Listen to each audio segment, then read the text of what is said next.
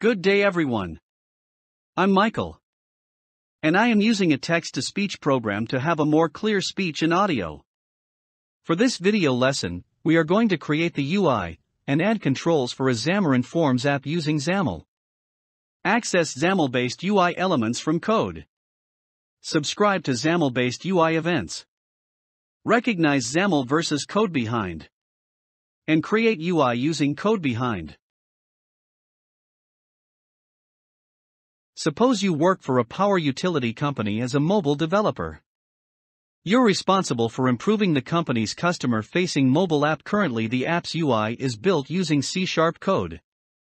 However, you've started to notice it's becoming more difficult to manage UI updates. This additional maintenance is because the app is getting more complex. It's difficult to read the core behavior logic as it's mixed in with UI code. You want to find a solution that will introduce clean separation of UI and behavior. Separation of UI and behavior will allow your design expert to focus on what they do best, and you'll have time to focus on coding the behavior of the app. Xamarin.Forms lets you define your UI using the extensible application markup language, XAML. XAML gives you a clean separation of user interface, UI, and behavior. XAML also makes it easier to use a design expert and design tools. In this module, you'll learn how to create Xamarin.Forms app that defines its pages and controls using XAML instead of C# code. Creating UI on XAML will allow you to separate all your UI code from your behavior code to make it easier to manage both. What are the benefits of using XAML? Extensible Application Markup Language, XAML, is a markup language that you can use to build your UI instead of C# code. Using XAML, you can split up your UI and behavior code to make both easier to manage. In this video lesson, we'll talk about some of the benefits of using markup languages to define your UI. We'll also look at some of the benefits XAML provides to you as a Xamarin.Forms developer. What is a markup language? A markup language is a computer language that you can use to introduce various elements in a document. You describe elements using predefined tags. The tags have specific meaning in the context of the domain where the document is used. For example, you can use hypertext markup language or HTML to create a web page that you can display in a web browser. You don't need to understand all the tags that are used in the following example. What's important to see is that this code describes a document that has the text "Hello World" as content. You've likely already worked with a markup language. You might have created a web page using HTML, or you might have modified the extensible markup language, XML, in your Visual Studio project file. If the file describes a Visual Studio project file, it's most likely an XML file, and will be parsed by the Microsoft build tools. As you can see, it's common for files that contain markup language to be processed and interpreted by other software tools. This interpretative nature of markup is exactly how XAML is intended to work. However, the software tools that interpret it help produce app UI. What is XAML? XAML is a declarative markup language created by Microsoft. XAML was designed to simplify the process of creating the UI in applications. The XAML documents you create contain elements that declaratively describe the application UI elements. Keep in mind that these elements in XAML directly represent the instantiation of objects. Once you've defined an element in XAML, you can access it in code behind files and define behavior using C# code. Difference between Xamarin.Forms XAML and Microsoft XAML. Xamarin.Forms XAML is based on the Microsoft 2009 XAML specification. However, the specification defines only the syntax of the language. As with Windows Presentation Foundation of WPF, Silverlight, Universal Windows Platform, or UWP, and Windows Workflow Foundation, all of which use XAML, the elements you declare in the XAML will change. XAML first appeared in 2006, with WPF. If you've been working with Microsoft XAML for a while, the XAML syntax should look familiar. There are some key differences between Xamarin.Forms XAML and Microsoft XAML. The structure and concepts are similar. However, some of the names of the classes and properties will be different. Now let's go and open the Greet app that we've created. Just a quick review. This is the page we just created, the Greet page. This is the XAML file and this is its code behind, where we put our C# code. What I'm gonna do is to create the UI of the app using C#. First, we need to delete the codes from our XAML file.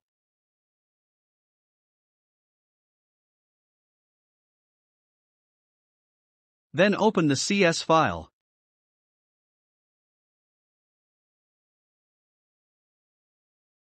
Let's also delete the method for our clicked event.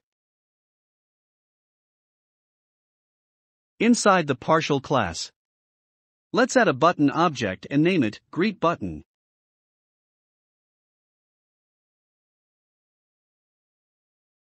Then, we also add a stack layout object, name it Layout.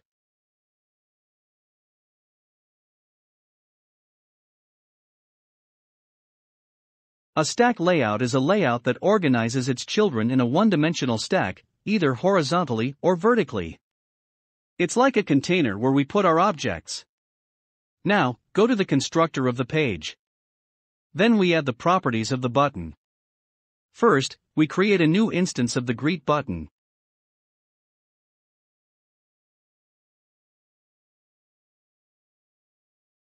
Then open and close curly braces.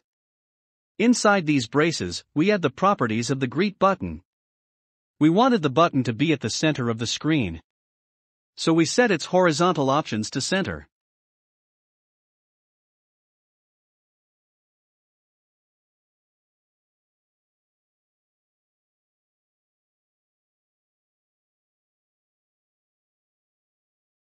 The vertical options to center.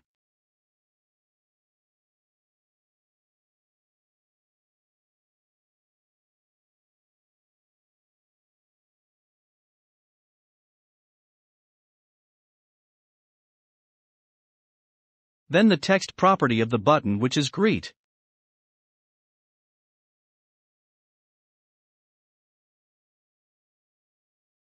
After creating the button, we are now ready to create the event for the Greet button. And that is clicked event. Type in the button.clicked, the event we would like to create.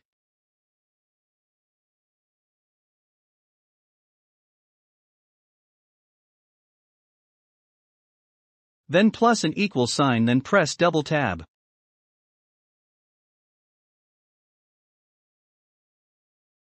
This will automatically create the method for our click event.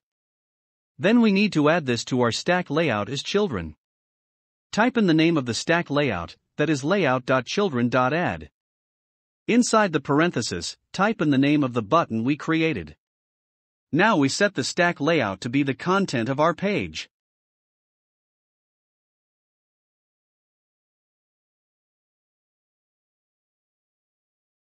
Inside the method for our click event, we add the display alert method, just like we did to the previous version of our app.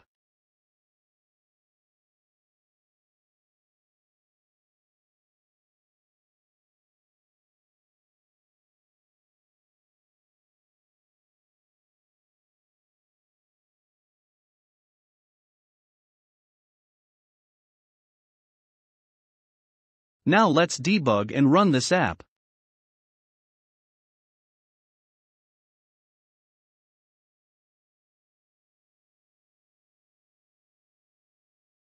Sorry, but I forgot to create an instance of the stack layout object. So let's go back to stack layout and create an instance of it.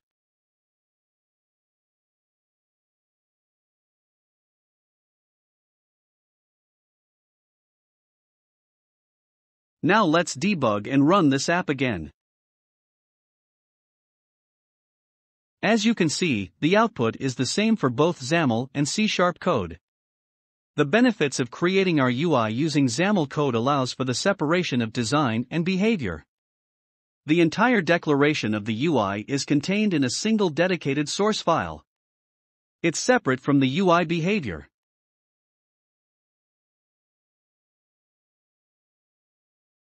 What are other benefits of XAML? As we just saw, using XAML allows us to separate our behavior logic from our UI design. This separation helps us build each independently, that will make the entire app easier to manage as it grows. However, there are also two other benefits. First is the division of labor. Since XAML is a markup language, it doesn't require programming knowledge.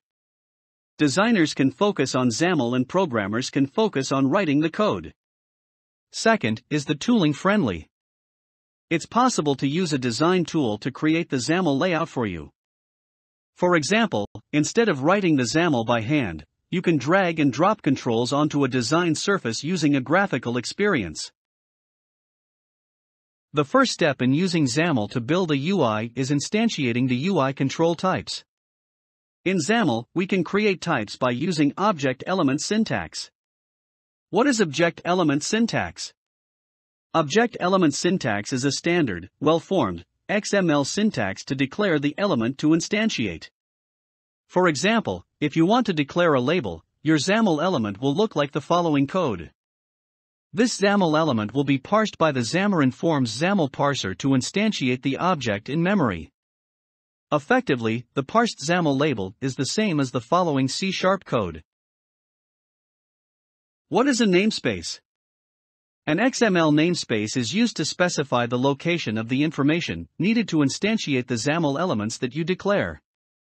Namespaces are defined by adding the XMLNS attribute to the root element in the XAML document.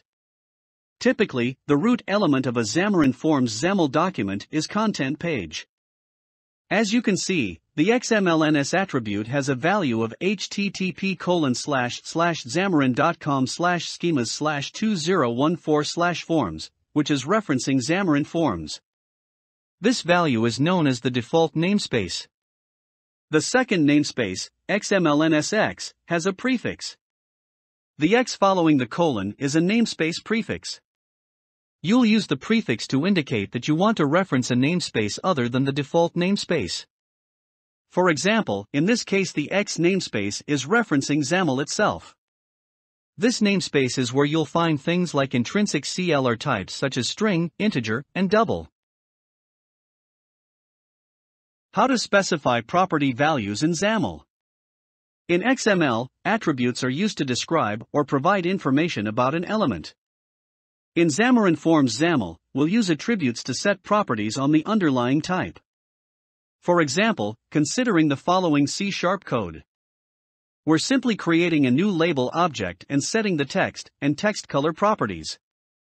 To set properties in XAML, we would use attributes, and it would look like the following XAML. One thing that you may notice that is different in the XAML code than the C# code is the values of the properties. For example, in the C# code, we use the color type for the text color property. However, in the XAML, we use a string to set text color. Since string is the only valid thing that you can use for an XML attribute value, there needs to be a way to convert each string value to its correct type. In XAML, we do this conversion by using a type converter. What is a type converter? A type converter is used to convert an XML attribute value to its correct type. To understand this concept better, let's look at an example code. In this code, we create a label that is setting its text, text color, font size, and font attributes properties. Let's start with the first property, text. Behind the scenes, text is already a string, which means we don't need a type converter. As we saw before, text color uses the color type, so we'll need a type converter. The font size property is an integer, which means we'll use a type converter to parse the string to an integer. Finally, font attributes is an example of a complex object. You can combine the values as a comma-delimited string, bold, italic. The comma-delimited string is treated as a flags based enumeration, and the appropriate type converter will apply the bitwise or of the value to the property. Xamarin.Forms have associated type converters for most of the built-in classes. However, if a specific converter doesn't exist, you can write your own and associate it to your type to make it usable in XAML. Complex type assignment. Type converters are great for simple property settings, however, in some cases, you need to create a full object with its own property values. The solution to this problem is to change the property assignment to use an element-based syntax. This syntax is called the property element form. This syntax involves breaking the property setter into the parent-child form where the property is expressed in an element tag as type.propertyname. Let's assume you want to assign a gesture recognizer to a label so that the user of the app can tap on the label. The gesture recognizer is a complex object with its own properties. Typically, these properties need to be assigned to ensure proper functionality. If we wanted to assign this value to a label, we can write our XAML this way. Label has a property called gesture recognizers. By using property element form, we can add our tap gesture recognizer to the label's list of gestures. That's all for this video lesson. If you have questions, suggestions, something to add, or you think something is missing or incorrect to the lesson, please let me know. Again, this is Michael, thank you and see you at my next video lesson. Keep safe everyone.